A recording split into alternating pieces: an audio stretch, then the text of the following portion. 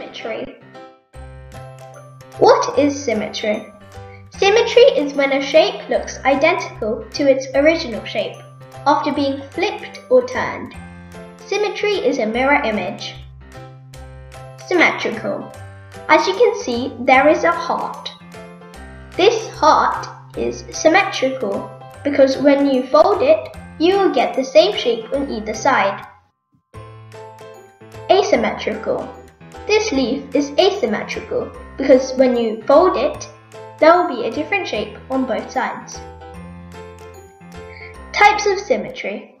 There are different types of symmetry: reflection, rotation, translation, and guide reflection.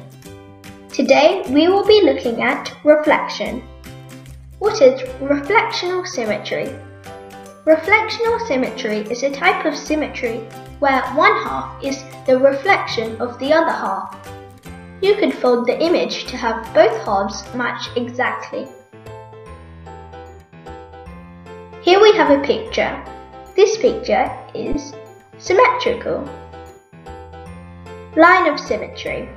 The line of symmetry is the imaginary line where you could fold the image and have both halves match exactly. Only one line of symmetry. This arrow only has one line of symmetry. This square has 4 lines of symmetry. A circle has infinite lines of symmetry. This means that a circle has lines of symmetry that just goes on and on. I hope you now understand what symmetry is. Please like and subscribe. Carry on practicing. See you soon for my next video. Bye!